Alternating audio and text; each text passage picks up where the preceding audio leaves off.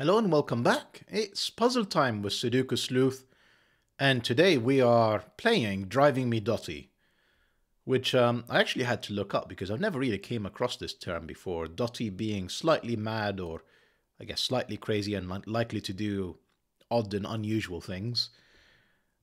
Speaking from personal experience, driving around London, yep, definitely drives me dotty, and this is kind of why you see this in the puzzle today in this thumbnail, with Sleuth just going slightly mad driving around town. Yeah, I don't know why I find driving so frustrating. Somehow, so I'm in my early 40s, I've managed to avoid a lot of driving in general because I've always lived in fairly large cities like London or Shanghai, where there's just amazing public transport, or in the case of Shanghai, incredibly cheap, or obviously depending on your income, but incredibly affordable taxis. The price of a taxi in Shanghai is less than the price of an underground ticket in London, for example. So it's only really when we came back from China and lived now in the suburbs of London that finally I'm having to drive, and yeah, I'm not enjoying it. At least not if you're doing it for a leisure thing like we did in our recent road trip around Europe. Well, enough of an introduction. Today is the approachable puzzle that you are promised every Tuesday. And I didn't post it on this usual Tuesday because it was Halloween and I think we needed to do something that is for that particular occasion. But this is what we have. We have a full deck and missing few cards puzzle with another highly approachable Sudoku variant. Now, the rule sets that we are continuing with seems to be Kropki dots. Essentially, I'm working through these puzzles in reverse chronological order. Reverse chronological? No, just chronological order. And there seems to be very much a focus on Kropki dots. I assume they're going to move on to a different rule variant in a bit, but this is clearly about making sure that this particular variant of a puzzle is very familiar with our viewers, I guess. So, following rule sets we have. So normal Sudoku rules applies, so that means the digits 1 to 9 in every row, in every column, and in every, 3x3 box. Then it goes standard Kropki dots apply. So digits separated by a white dot differ by 1. For example, this 3 here has a white dot next to it. So this is either going to be 4 to be, differ by 1, or 2 to differ by 1. You can already tell which one it is, isn't it? Now, if we think about the 2, this can only be either, it's going to be in a 1 to 2 ratio because this is a black dot. So this is either going to be 1 or 4, because it has to be either 1 times 2 to get to 2 or 2 times 2 to get to 4. I think we can see from my very obvious example which one it will be because there's only one digit common between them and not repeated in the box. Now, one last rule we have is that not all possible dots are shown. So, welcome to Sudoku variants. Good luck with the puzzle. Let me restart the clock and see how I get on. And given I've sort of pretty much spelt this out, this is 4. 4 times 2 is 8. Can't be the 2 because we've already got this in box 1. Box 5, we've got a 9. Only adjacent digit to a 9 can only be an 8. If I go with a 7, 8 is no longer available. This can only be a 6. If I go with a 5, this can now only be a 4 because the 6 is not available. 3, this can only be a 2 because the 4 is not available to be next to the 3. This is 1 or 3. We've got 3 in the column. So that's 1, that's 2, that's 3. Fairly straightforward. As soon as you place the 1, that can only be a 2. You've placed the 1 and the 2 in the box. This has to be a 3.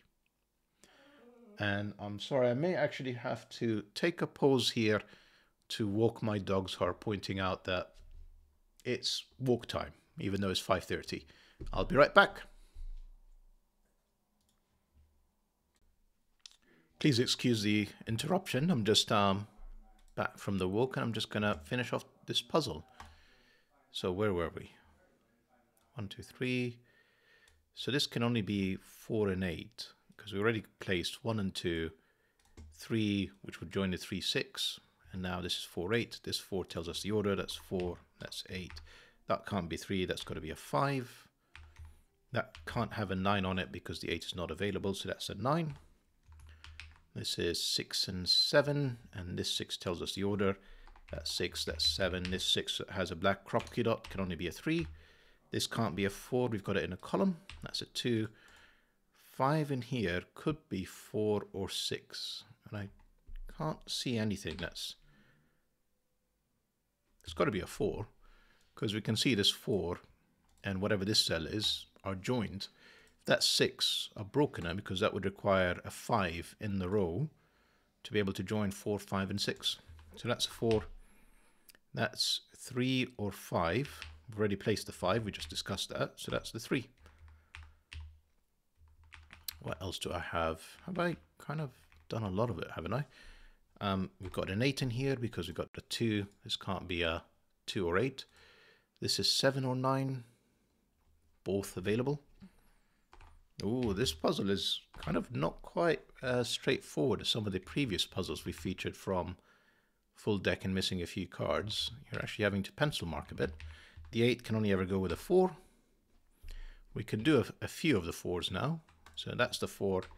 That's got to be 2 and 3. This 2 tells us the order. That's 3. Excuse me, not 2 or 3.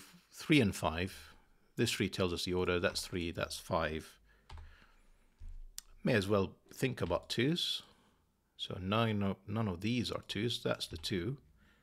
Although the fact that I've basically filled in every other cell in this row tells me that I've already known that. There's a 1 somewhere in here. Can't be on the white Kropki dot because the 2 is not available, so that's the 1. So we have a continuous run, which unfortunately could be basically anything, because all of the remaining digits are 6, 7, 8, or 9, and they can all be basically placed here. This row needs 6 and 9. If I place a 9 in here, I'd need an 8, which is not available. So that's the 6, that's the 9, that's 7 and 8. Any more Kropki dots anywhere? 4, 8, 3, 6, all looking at this cell. This is 1 or 2. If it's 1, this is 2. If this is 2, can't be 4, it's in the column, that's 1. So that's a 1, 2 pair. This 3 is either a 2 or a 4. We've got a 4 in the box, it's got to be a 2. You can see I'm sort of jumping around the grid here, really looking at all the Kropki dots. More just to sort of make the Sudoku solution a bit easier. So you can see we've got a run of 4 digits in here. And we've got 1, 6, and 7 in the column. So I know this is not 9, 8, 7, for example, because the 7 is breaking it. So this is from 2, 3, 4, and 5. And I'm just going to sort of, I don't know if I really want to pencil mark all of it.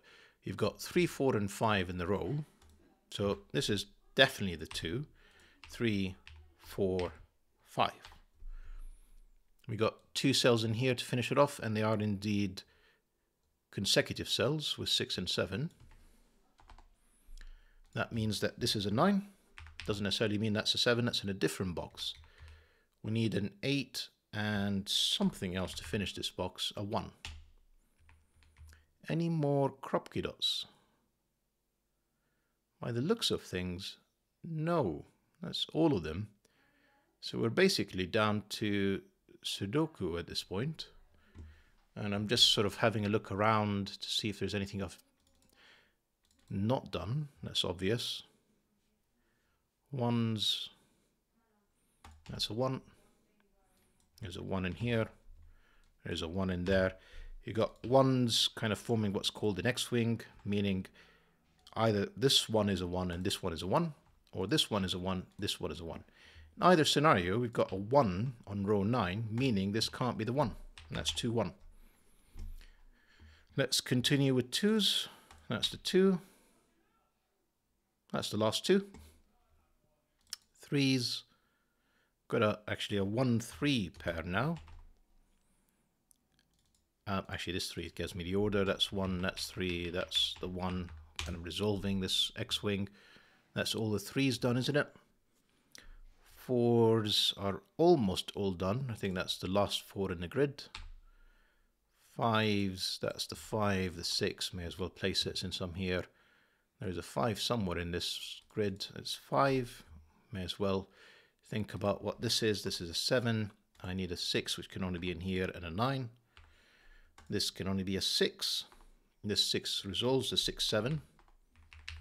This is 7 or 9, except the 7 in the column tells us that's a 9. That's a 7.